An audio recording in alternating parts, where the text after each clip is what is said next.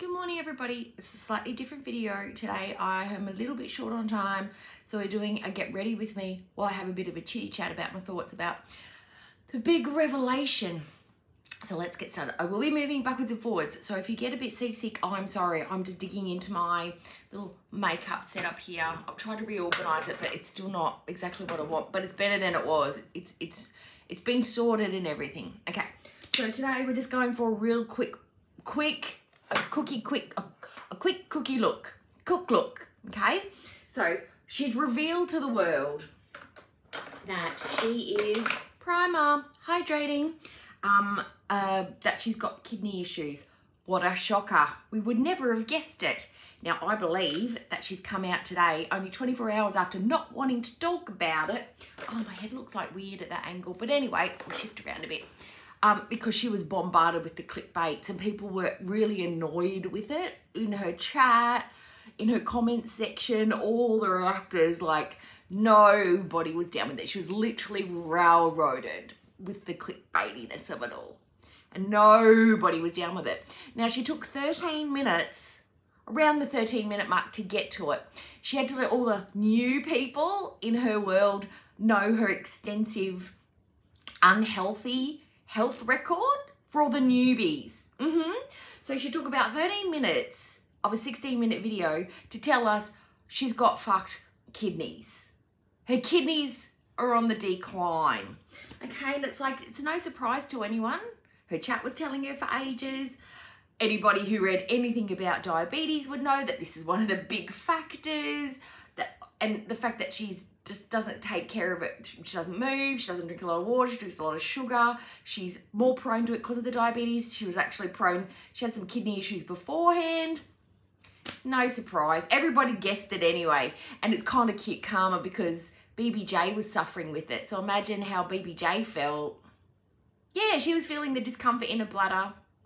She was feeling aches and pains in her body too for years. So it's kind of like, sweet karma, love it. Concealer, because we're old. So I think that's beautiful. Now, my question is, if you don't have to travel,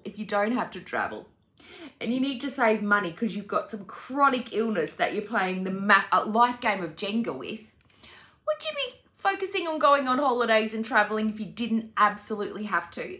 Because you would need, it blends well, don't worry, it's a bit scary, I know. Would you be focusing on traveling right now and spending all those resources on luxury items? Would you be doing that? I certainly wouldn't be doing that. I'd be putting all my pennies aside because I am somebody who's notoriously bad at looking after my health. I'm somebody who has a really entrenched eating disorder and I can't get any sort of control over it at all. So I would think that my chances of getting my kidney issues under control would be pretty fucking slim. So I would be thinking, babes, we can't travel right now. Babes. Traveling right now is probably not our priority. It would be something that we'll consider once you got your health under control and it's a bit more stabilised. Because I'm sure if her kidneys are acting up, the diabetes are probably acting up too. The sugars are out of control because she's not eating anything good. So I would be thinking, no, let's just pool our resources. We'll put the holes on back burner. Look, I love you so much. This is Sala talking. I love you so much. I'm willing to put my travel agenda on hold for you to get better. We don't need to go anywhere. I know it's been a while since I've been to Thailand and had my late night walks.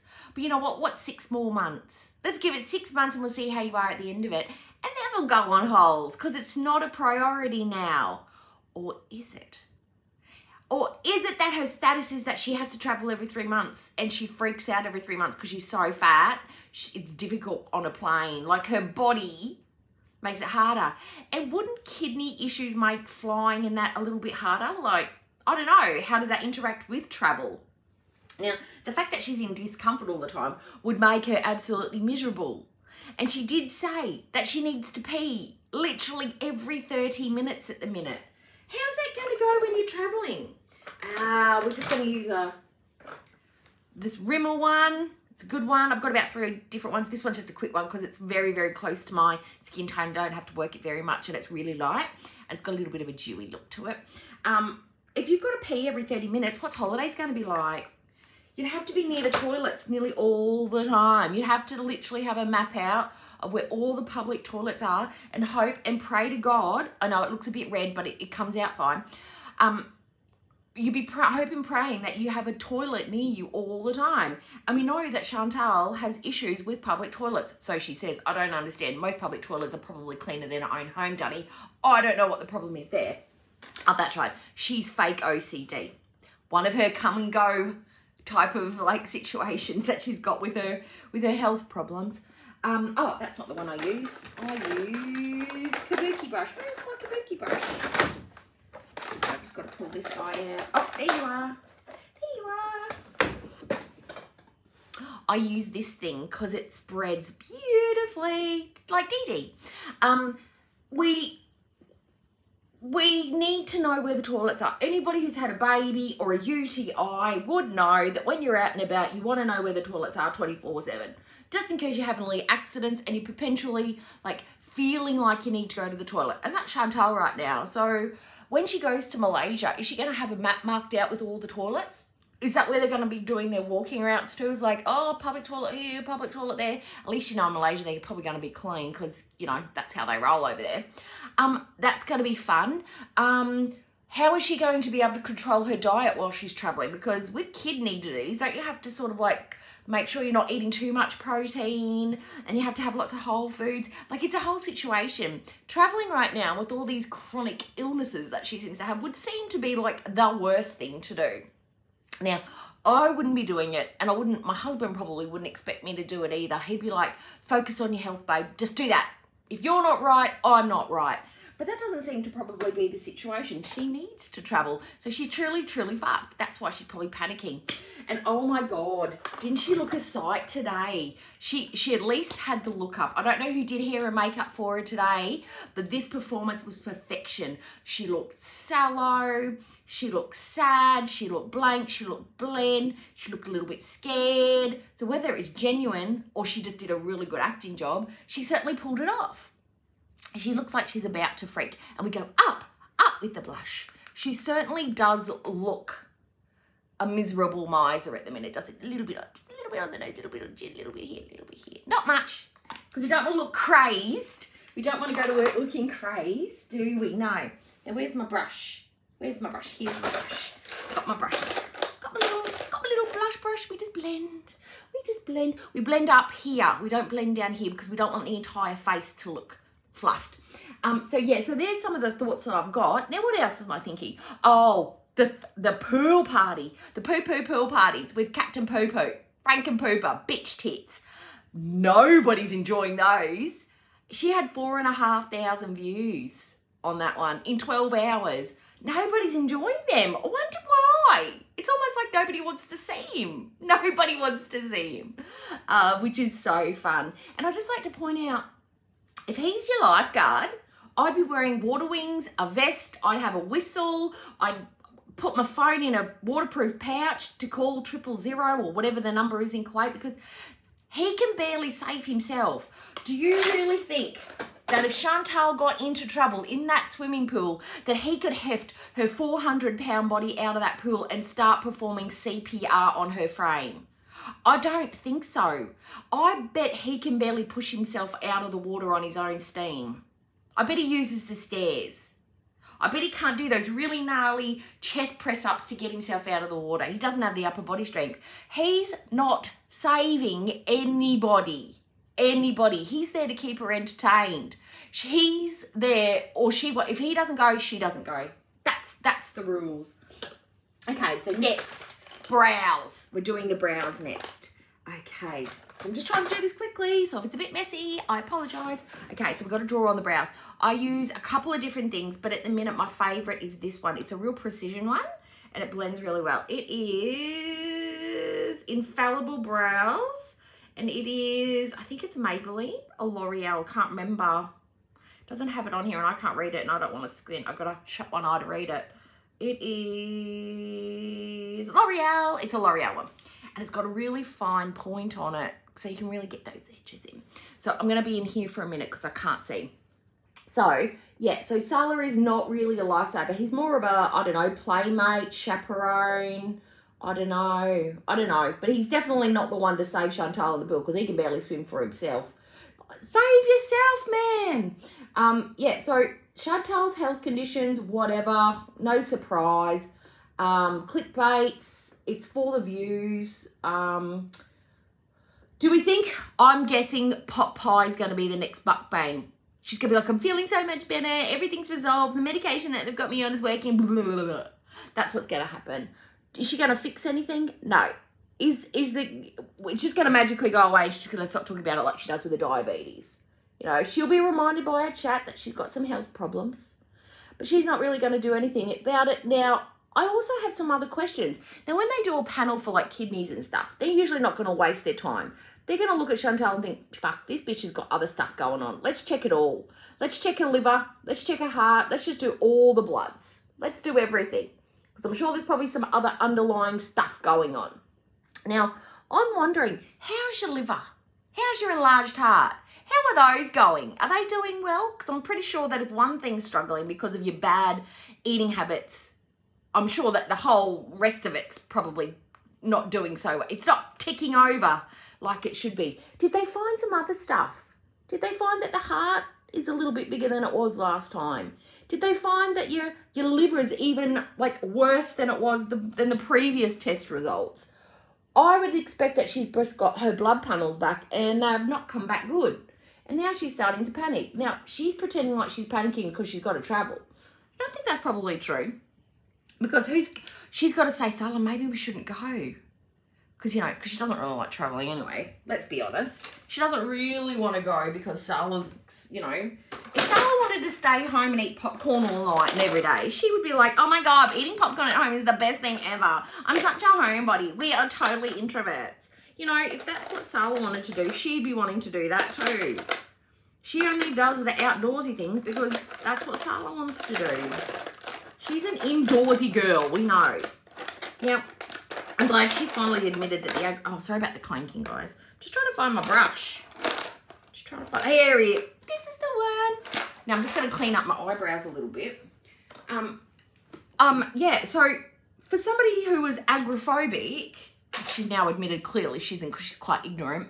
For somebody who was standing outside in a couple of nature reserves in Canada telling us how much she loves the nature and she loves the sky and she loves the open spaces, that would not be somebody who's suffering from the agoraphobia at the time, no. And she did realise how stupid and silly that sounded. Yes, she did. Oh, I'm looking very Groucho Marx, aren't I? Don't worry, I'll fix it. I'll fix it. Okay. I just put a bit of concealer and then just clean up the edges. Normally I would use cotton tips, but I forgot them. So we're just going to do this instead. I'll just put a little bit here and then clean it up. Not that anybody's going to take my eyebrow advice because my eyebrows usually look shocking, but this is the best I can do, okay? Okay. And I've got to focus because I've got to do straight lines. Better? Okay. And now you just get the brush again. Oh, we got to get the spoolie. We get the spoolie, and we brush them into place. Just blend it, blend it, blend it. Okay, and then we get this guy, and then we just blend that bit in. See, now it doesn't look so crazy. See, not so bad. Not so bad. Not quite villainous enough. I'm not villainous enough, I know. Okay, so we put that one back. And I like to try and keep everything organised because I can't deal with the messiness of the makeup. Okay, so now I have got a new one. I bought myself a new matte naturals because this one's starting to get a little bit, which is a bit gross. So it's not too bad. You can tell which colours I use the most. Very apricot-y, naturally ones.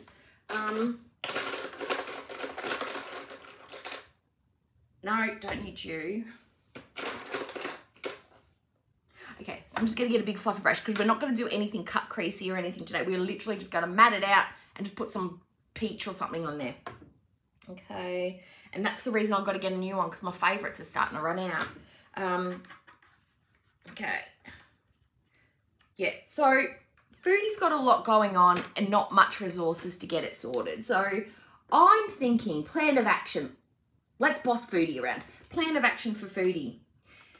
I know you've just come back from Canada, and she's not going to want to go back to Canada because she doesn't want to leave Sal, because she can't leave Sal for a long amount of time because, you know, his dick wanders and his fingers wander on the internet. So that's why. So her desire to stay with Sala and her ED, because her ED is pushing it too, is what's going to end her in the end. Her stubbornness, her ego. It is more important to her to stop Sala from cheating on her, which she won't be able to do anyway, and she wasn't able to in the first and second place. Is more important to her than actually going home and getting help that would save her life. Yeah, that's pretty sad, and I think that's pretty accurate, to be honest. She would rather stay there to make sure he doesn't cheat on her than go home and get help. Free help, because how are you going to pay for the intensive healthcare that you need in Kuwait and go on a big holiday? And how do we know that this time isn't going to turn into a 6-week holiday that you can't afford like Thailand? How do we know this? Huh? Because it's getting harder and harder to get those visas, so it seems. It's more and more unpredictable. So you've got to have more resources, and your views are becoming less and less. The resources are less and less, and you've got more and more medical things to take care of. So how are we wangling that? Is that where your stress is coming from, Foodie? It is all starting to crumble down. The money's not there.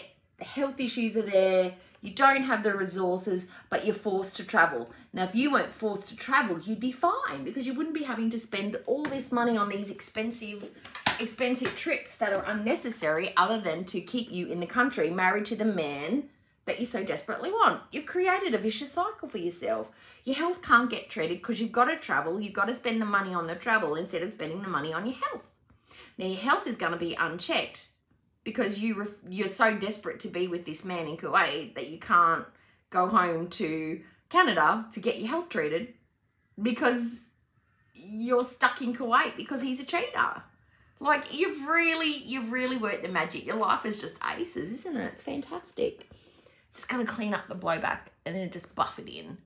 Don't need it to be too dramatic today. Some days I like a big, bold look, and then today I'm just like running out of time, so we're just going to do something really chill. Okay, so that's it. And the reason I use these like soft, like earthy colours is because it makes my green eyes pop a little bit. And now, you know what I'm going to use now, because everybody knows that I am a massive fan of the Maybelline Extra 3D Lash. Best makeup mascara ever. Love it. It's so good. You can build it. You got to let it dry though, or it goes under the eye. But once it's dry, it's so good. It's so good. I'll do one eyelashes so you can see the difference. I mean, I don't have short eyelashes, but I don't have incredibly long eyelashes either. Like, mascara does a good job on mine. And I like it because it doesn't go real clumpy. And the brush, the spool's really good. Look at it. It's straight. I don't like the curved ones. I find them a bit messy. I like a straight one that I can adjust and I can wiggle it in there. I can wiggle it in the roots. And I do find that I try to attack the outer edges a little bit more. I just got to wait for it to dry. But see the difference? Like, can you tell? It's subtle, but it's pretty. Okay. And I don't use a lot of eyeliner anymore. Sometimes I'll run it on the inside of my eye, and then other days I don't. When I try to do something clear and like clean and natural looking, I don't use a lot of eyeliner. I just try and enhance my natural beauty. But yeah.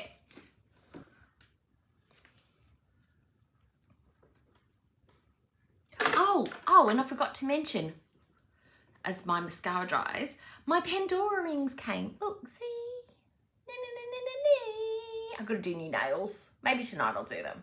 But yeah, my Pandora nails come, and my mum loves them so much. She wants them too, but I'll get hers in gold. She's moving soon. She's moving away. It's too far away. So I might get them for her as a going away present, so she can remember me forever. So that way I've got them, my mum's got them, and my best friend's got them. So my 3 best girls, and then I just got to get my other best friend a set, and then all of us have got it. Yay! It'll be the clue in case if they ever need to identify the body, they'll be like, oh, look for the rings. So yeah, so now we're just going to put a lipstick on. This is my lipstick bucket. Look, I've got so many, I'm ridiculous. But today we're just going to use some plumper, that's it. So this one is the W7 Hot Oil Plumper. It's so good. It's better than the really expensive Hot Lips or whatever it is. I bought a really expensive one, and to be honest, all the other ones I've used, the Kmart ones, there's another Bill blah blah blah brand I use. The Essence one is pretty close to this, and then there's this one. They're just as good, to be honest. It's even better than the Dior plumper that I got for my birthday. So just a little bit of this, and then I'll use like a lip balm because we're going into winter and I dry out. Oh my God, I look like dust in winter. So we've got to use the lip balms, the stained lip balms. Oh, I can feel the tinkle already. Woo! And this goes in my bra. I keep all my lip glosses and my lip balms and stuff in my bra so I can just pop them on throughout the day. Yeah, I do. So, recap. Foodie Beauty's fucked. Kidneys are shot. Woohoo, BBJ, karma. She railroaded about talking about it because she's a clickbaity bitch, because she needs the views, because she needs the money, because she needs to travel, because she needs to try and keep Salah and the visa status, and that's just not going to be good for her. She should be putting her money towards her health. She won't do it because her ego won't allow it to, because she's got to cheat her husband. Recap. There you go. That's it. She's fucked, basically. Isn't it fun? So fun. But I'm just hanging out for her next mukbang because you know it's coming, because she's not going to change anything. She's going to be scared. She's going to react. She's going to be like, oh no, dire health issue. And then she'll just go back to the same thing and pretend like it's not happening. Yeah. And we're getting closer and closer. We are getting, and I'm not happy about it. I'm smiling because, you know, I'm a happy gal. We're getting closer and closer and closer to an extreme medical event. I just hope it doesn't happen on holiday because that's going to be really bad. Just bad for Foodie. I mean, it doesn't even matter if it's bad for us, but it's just going to be bad. It's not going to be good. And that's just and that's why I wouldn't be traveling either. Until her health stabilised, I would not be going anywhere. I'd cancel the trip. Cancel the trip. Okay. But anyway, I hope everyone has a great day. Sorry if this was a bit rushed and a bit fast and a bit quick and not the same sort of like rhythm that you used to, but I've got to use my time wisely. Got to multitask. Well, anyway, like, comment, subscribe, tell me your thoughts, and if there's anything I've missed, let me know.